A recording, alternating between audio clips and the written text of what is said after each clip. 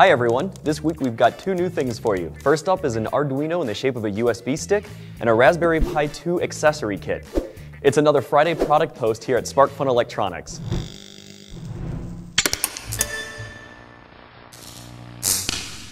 Back in October, we released the Raspberry Pi 2 starter kit, and this gave you everything you needed, including a Raspberry Pi 2, to start making some electronics projects. We also figured that a few of you might have already had a Raspberry Pi 2 and just wanted some of the electronics to play around with, so we created the Accessory Kit.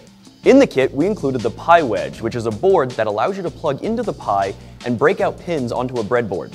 There's an FTDI breakout that plugs into the Pi Wedge so you can get a serial terminal into the Pi, a USB mini cable so you can plug it into the FTDI breakout, a breadboard, a black Pi tin, a Wi-Fi adapter, an 8GB micro SD card pre-programmed with noobs, some buttons, LEDs, a power supply, and some jumper wires.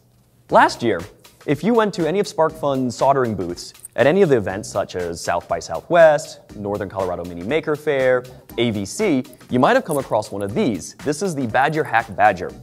And we designed these to be a giveaway. They're really an underpowered Arduino running at 4 megahertz. There's no voltage regulator. It runs off of a couple of AA's, but it was really designed to be a toy or a giveaway. But we had a number of people who were interested in buying it from our website, so we created the RedStick.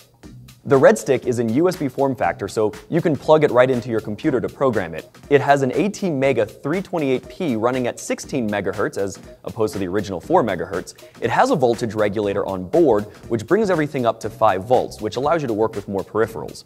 It also has pads for a JST connector so you can attach a battery. One of our engineers, Marshall, made a quick demo with the RedStick. He took the LED array from the original Badger Hack and attached it to the RedStick, running on a battery, and made this simple little smiley face.